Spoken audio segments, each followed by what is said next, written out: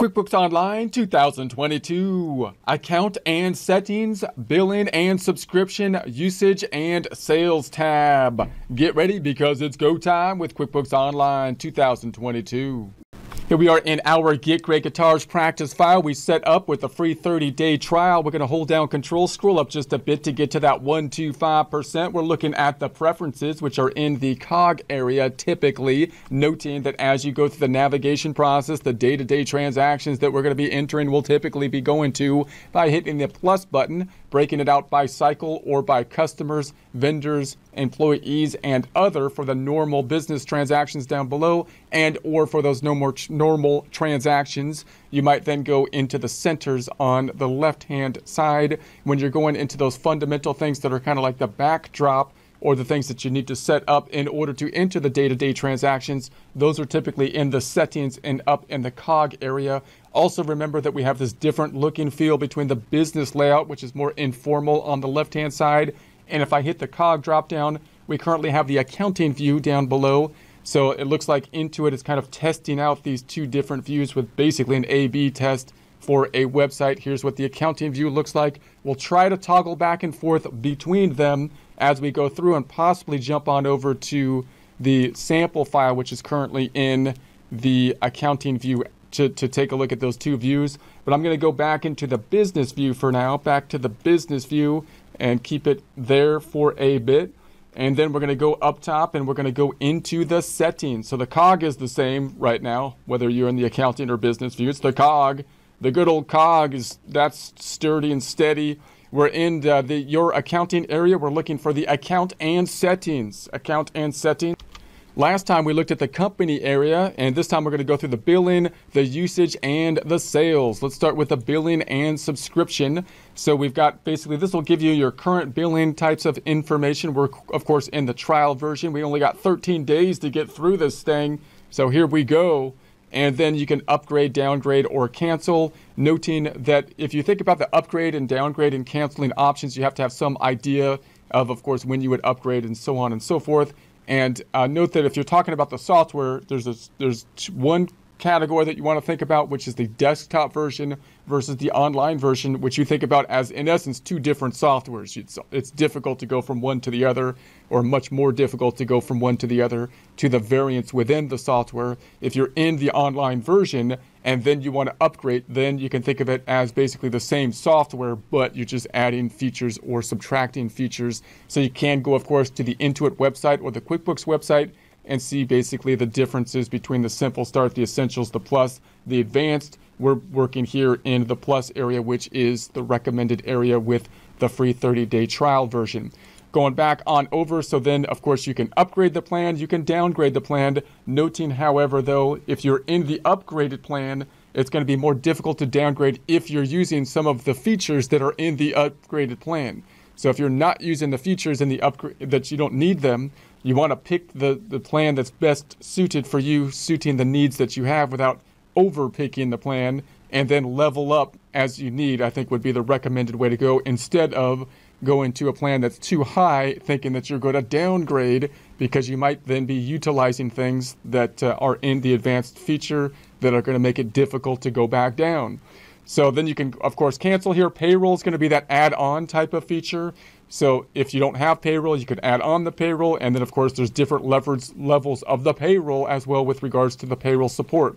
Then they have other things that they can sell you. QuickBooks Live full-service bookkeeping. So they got that if you want to look into that further. QuickBooks Online payments, accept payments online or in person. Payment options, typically costing more for different payment options that may or may be useful in your particular business. Checks and supplies. So again, other kinds of things that you can look into and shop for. Now you got the 1099s and the W-2 forms. Okay, let's go then to the usage tab. So now we've got the billable users. So these are the things that are going to be some of the differentiating factors that Intuit is looking at when they're thinking about leveling up the software. So these are the things that are going to be restricted at a certain price level that you can then level up. And they're the typical things that you would need to advance to the next level in order to get. So for example, the number of users. So if you have multiple people that are using the software, we'll take a look at users later, but if I click on this, it will take you then to the user's information here. which you can also get to by going to the cog drop down up top and then go to the users, and you get basically 5 of them. We're in the pro setting, and you got the accounting firm that you can add as well too, which you typically have one there that you can add as well. So we'll look more into that in a future presentation. Let's go back into the cog for now and go back into the account and settings tab.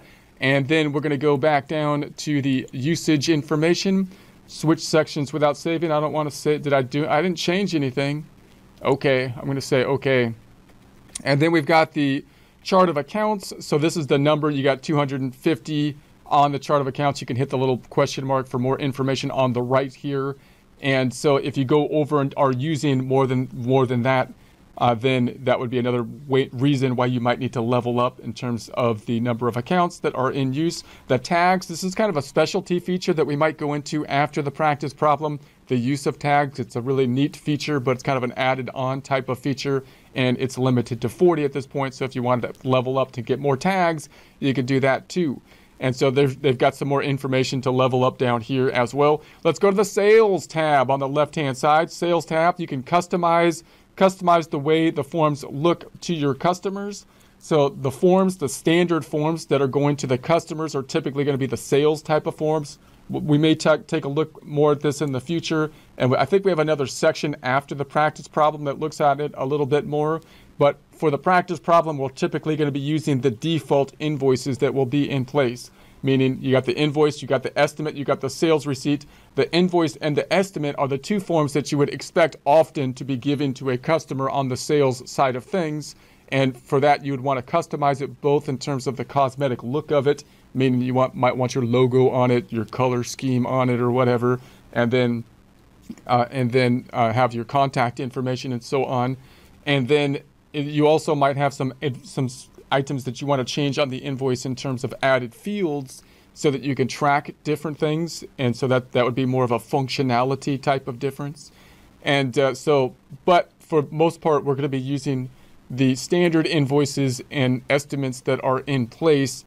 And those are great for the data input. So from a data input standpoint, from the standard data input, those will work fine. And that's what we'll be using in the practice problem. And then we might talk about some of these other items, which some of these are kind of combined together. You could add more fields to the invoice that you might want to track things and search for them in different ways. And then, of course, you can customize the invoice in terms of their look and feel, adding your logo and that kind of thing as well.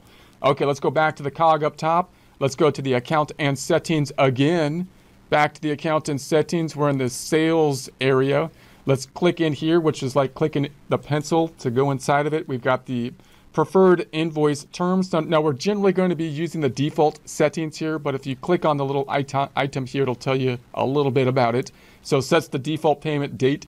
Net 30 means payment is due 30 days. So when I create an invoice, it defaults to net 30. We have some other payment dates here. You can add more terms if you would like to in the lists area. So in other words, if I close this back out and I go to the cog up top and I was to go to the lists area, you've got this terms list where you can adjust your term list here. And then when I put the terms into my invoice, if I was to make an invoice, I won't actually make one, but just like look at it.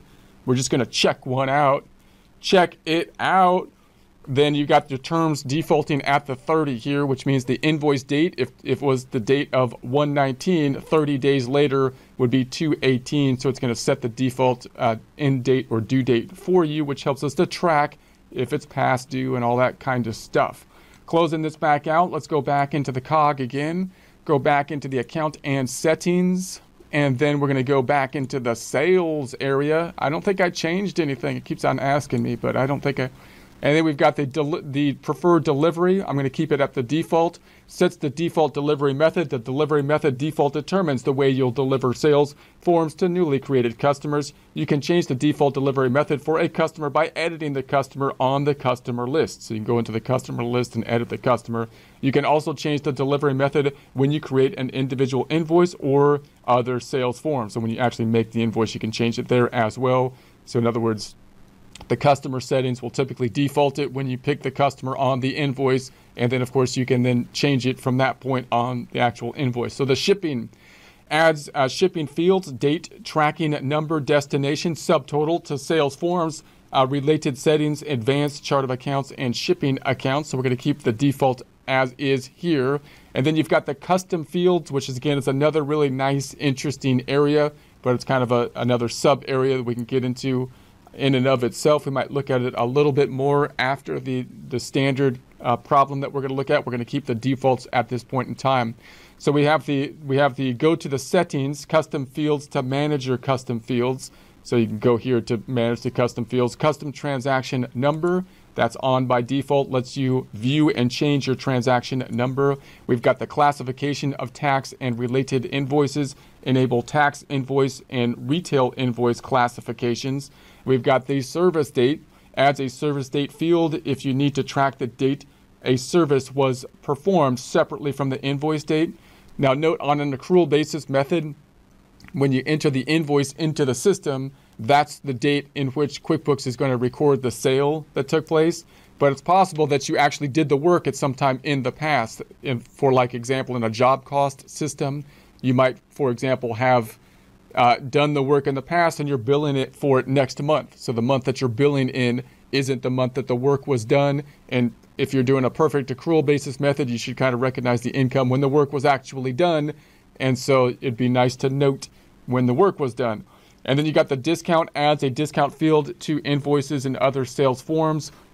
Related settings are in the advanced chart of accounts discount account, because you could set up the account that the discount is going to. Now this is going to be useful if you're giving the discounts. Some of these fields are nice to look at and are useful if you're using them. However, they also add a lot of more spaces onto the invoices. So in other words, you might say, why don't I just turn all these other fields on? Well, you're going to have an invoice that has a lot more data input points, and if you're not using those data input points, then it's too cluttered of a invoice typically. But you could experiment with them as well. We might take a look at some of these more after the practice problem.